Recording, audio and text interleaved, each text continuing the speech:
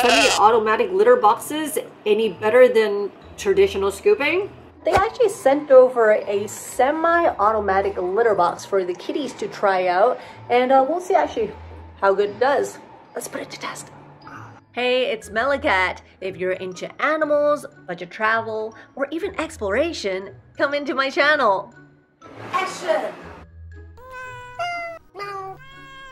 Right, just came through the delivery. It seems like a pretty sturdy packaging that they've got going on there. Everything is wrapped up quite nicely. The bubble wrap is very nicely done. So far, looks alright to me. Not too bad in terms of assembly. A bit of a no-brainer. First impression of the machine is it's quite futuristic. It looks pretty nice actually. It's a bit big because it's round. It's quite good looking and it's very sleek. It's a nice item to have at home aesthetically. It reminds me of like a space pod.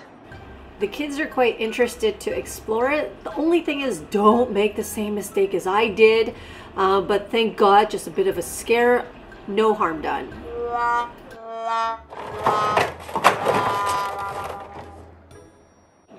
Encountered a small problem when trying to load it with litter because I have to pour it from the front. There's a hole here. Pouring it through here is a bit difficult, but pouring it through here is a bit unergonomic because pouring the cat litter from a bag, like I kind of have to tilt this, which is kind of like a big thing. But if I pour it, it kind of just ends up in the front, right? Not to mention that I can't get too much in here because it's kind of like an oval shape inside. It's big on the outside, but a bit small on the inside compared to other litter boxes where I can actually line it up quite. Just approximating here, the unit is about 55 centimeters tall. The entrance is about 20 centimeters. Curious what the inside is like. Okay, I'm just approximating here. So with the litter, about 25 centimeters high. And for the litter, I was able to, let's see, to put about 6.5 centimeters in depth of cat litter. Given this small area right here. Well, I'm just gonna leave this out and see how my cats like it. Basically, I'm gonna leave the litter box out for a week and just using it as instructed and see how the kids like it. It's been about 4 hours and still no signs of anyone using the litter box yet. For the first day, they're actually still resorting to all my other litter boxes. Right on the third day, yep, finally see some signs of usage, although I don't know who used it. So let's try to scoop it first.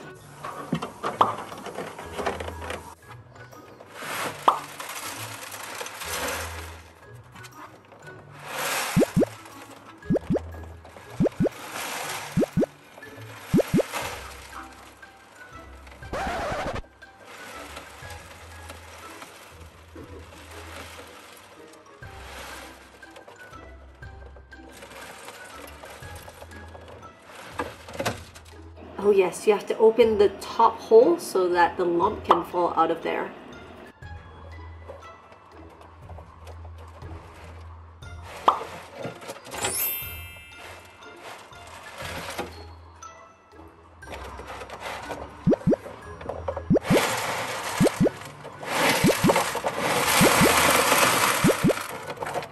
As the litter is on one side, so the center of balance is off, I need to wrestle it a little bit to turn it clockwise.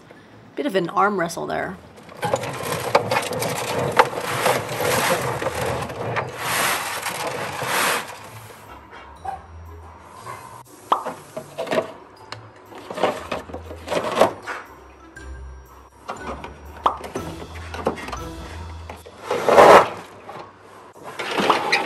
Have to dump this part out carefully.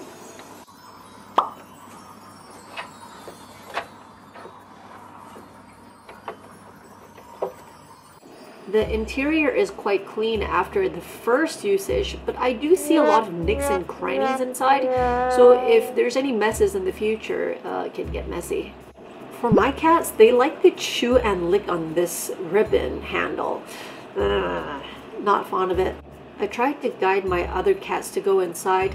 Yellow cat is about 5 kilograms, that's about 12 pounds, but she wouldn't go in. I found out Buddy has been pawing at something, and upon closer inspection, it's like a little part that fell out of the machine. Small plastic part. Choking hazard, potentially. Support my channel. If you like my content and want to keep my channel alive, all the information's in the description. Thanks, guys. All right, Strawberry is trying to get in, and it turned out to be okay. She's one of my smallest cats. She's at 2.9 kilograms right now. This has been used again by somebody, and I'm going to try cleaning it again to see if there's anything different compared to the first time.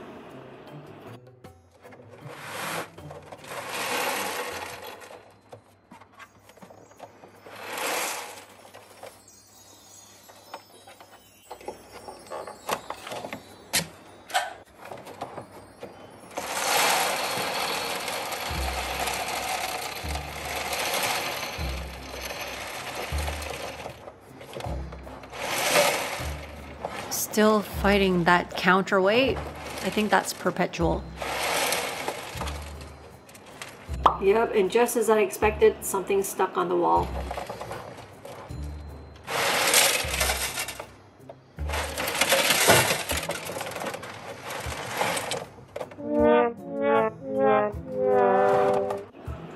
Right, so I have to take my scoop and just try to eliminate this.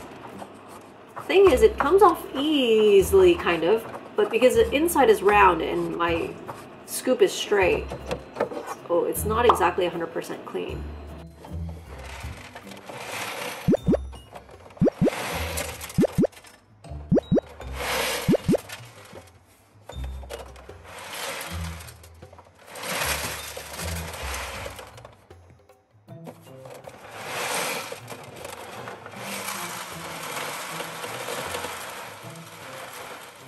Depending on the speed and if you sift it back and forth, you are doomed to have wasted cat litter.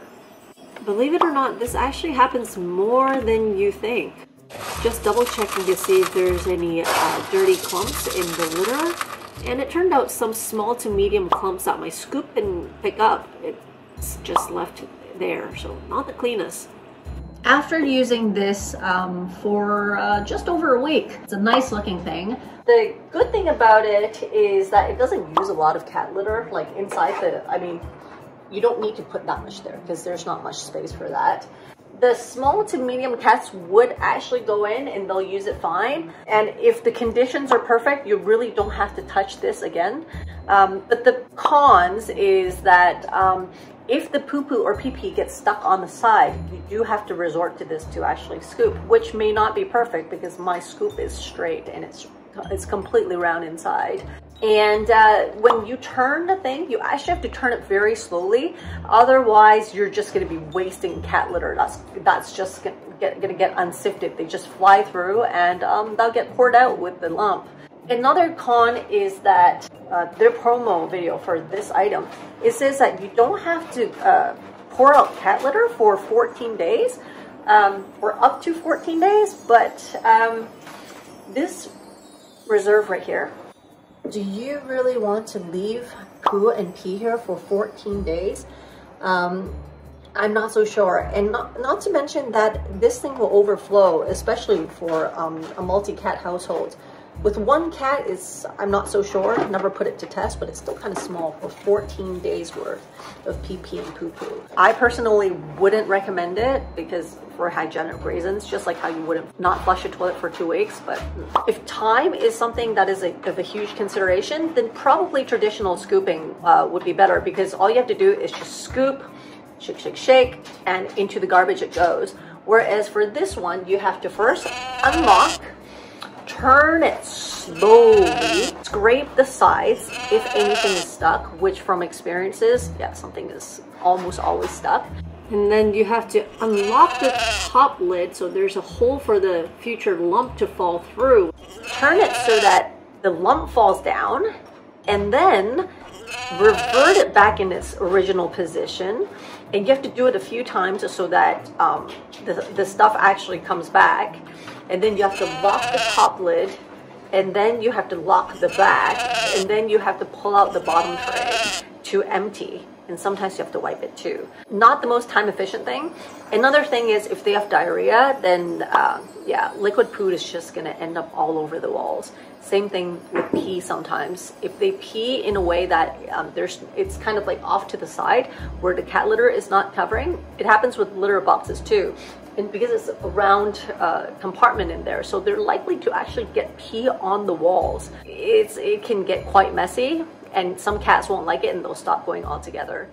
Due to the small round interior, pee, poo, and or diarrhea can end up on there.